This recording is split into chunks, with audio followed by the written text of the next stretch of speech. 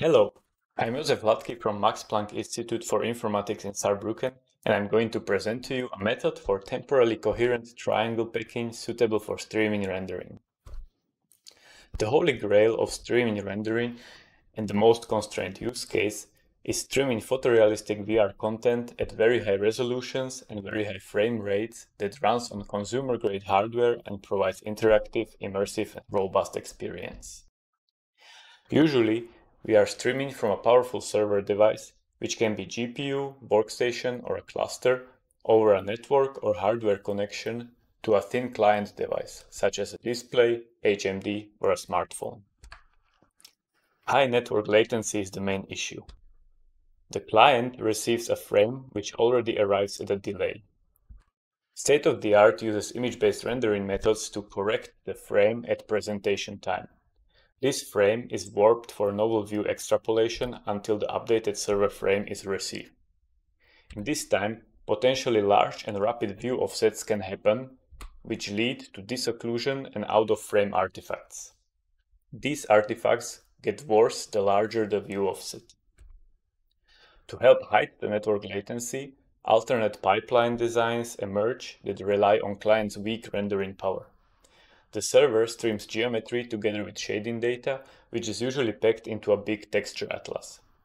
The client then uses simple forward rendering to shade the geometry using the atlas texture and provide novel views.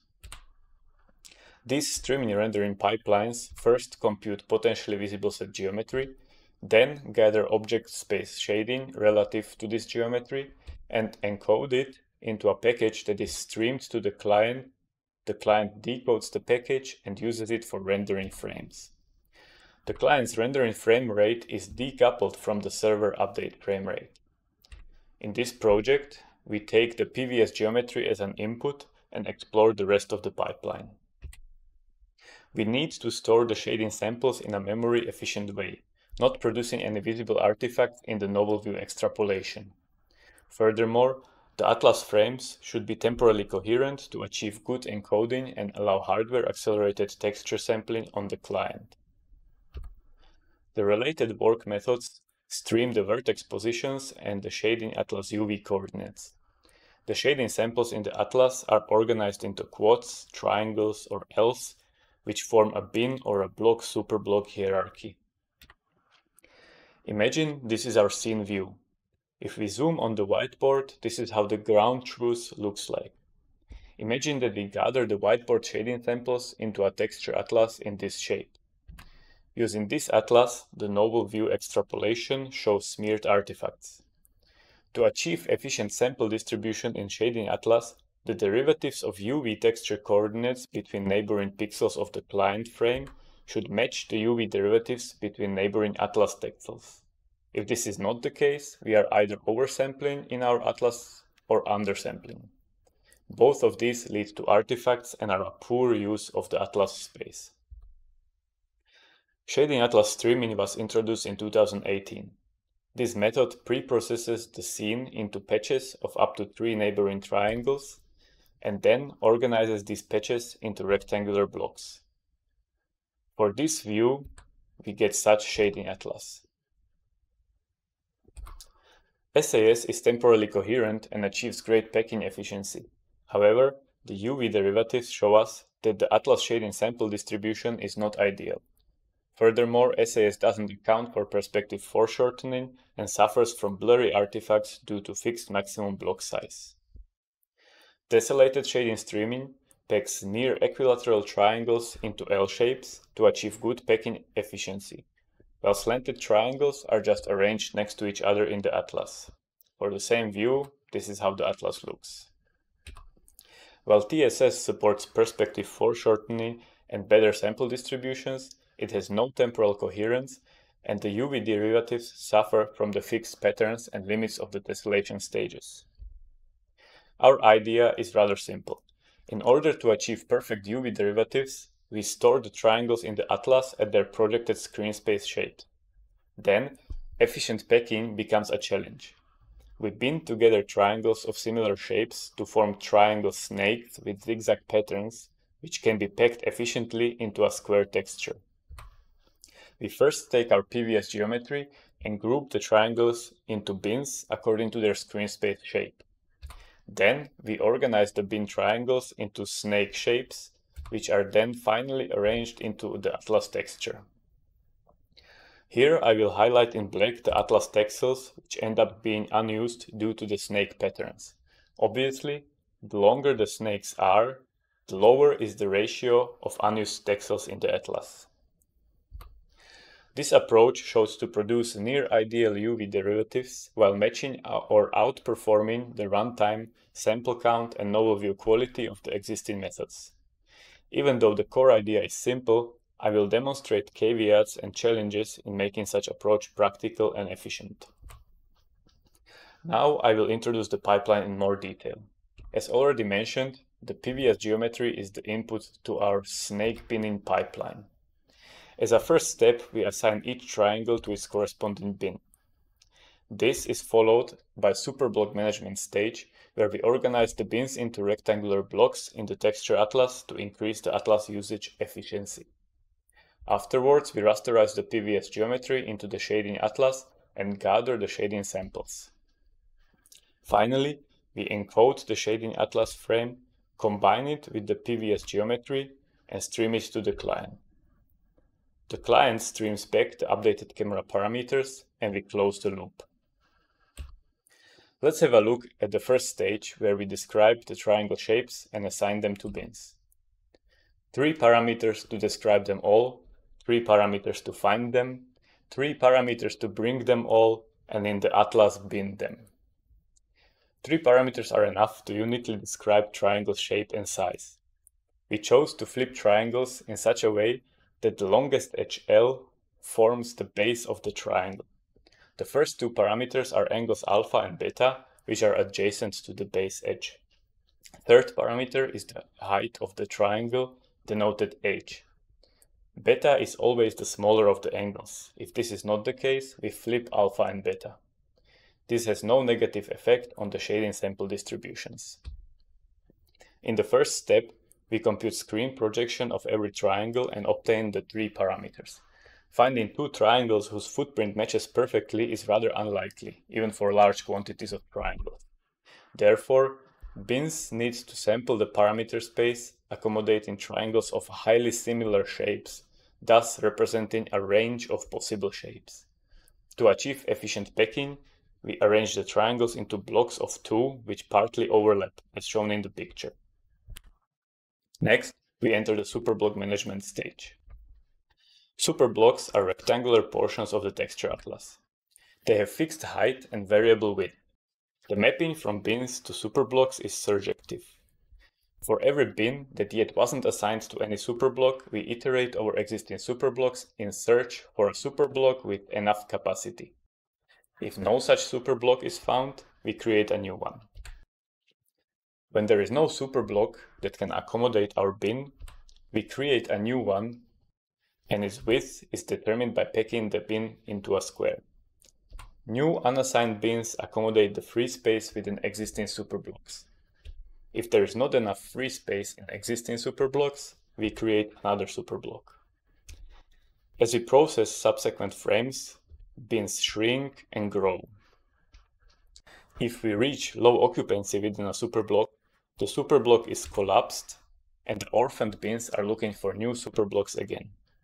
If we fully populate the atlas and run out of space, we collapse all superblocks and recreate new ones. After the superblock management stage, we can finally gather the shading samples. In the shading gathering stage, we rasterize the PVS geometry into the texture atlas. Triangle, bin, and superblock metadata are combined together to compute the correct location in the atlas. There is one problem.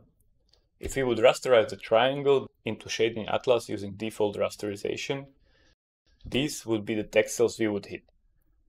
Using this shading atlas for querying the shading would result in incorrect shading data in these red regions, because due to bilinear interpolation, these are all the texels that contribute to the final shading color at the triangle locations.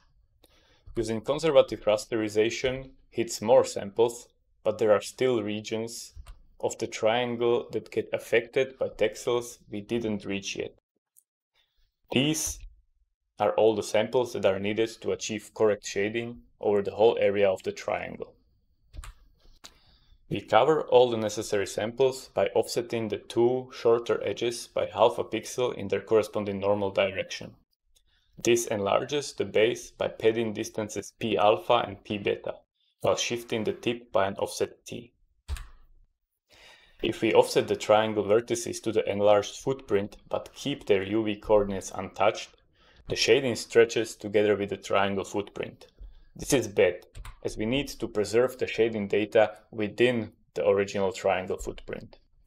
We need to compute the new UVs in a way that shading is naturally extended past the boundaries of the original triangle footprint. This is done by constructing planes in the barycentric coordinate space of the triangle, and intersecting those planes at points A', B', and C'. Interpolating the UVs then results in shading that appears correctly extended.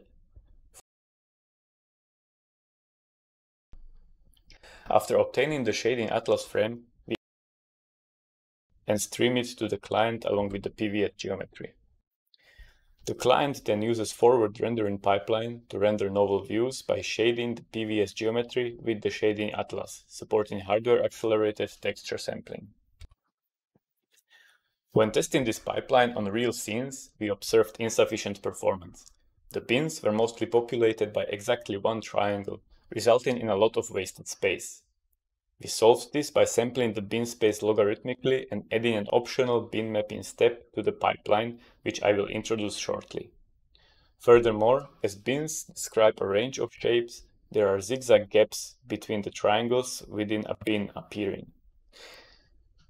We fixed this by extending all triangle shapes to cover the maximal allowed footprint within a bin. Finally, we achieve temporal stability by exploiting fragment shader interlock extension and implementing hysteresis and bin freeze strategy, which trade minor distortions for further temporal coherence. We observed two things. First, PVS geometry is dominated mostly by small triangles. Large triangles forming large structures in the scene, such as walls or floor, are rather small in number compared to all the other geometry details. Second, the impact of alpha-beta derivatives on the triangle footprint increases the closer alpha and beta are to zero. This is best demonstrated visually. Assume we have two triangles with different beta angle. By increasing the beta angle for both of them by the same amount, the relative footprint and area change of the triangle with the smaller beta is larger. Thus, we decided to sample the bin space logarithmically in all three dimensions, sampling the bin space more densely closer to the origin. Second strategy to solve the scarcity of the bins is a bin mapping step. It is a series of CUDA kernels which periodically traverse the bin space, searching for sparsely occupied bins and mapping them to the closest longer bin. While this further allows minor shape distortions, we drastically reduce the wasted atlas samples. For details, we refer to our paper.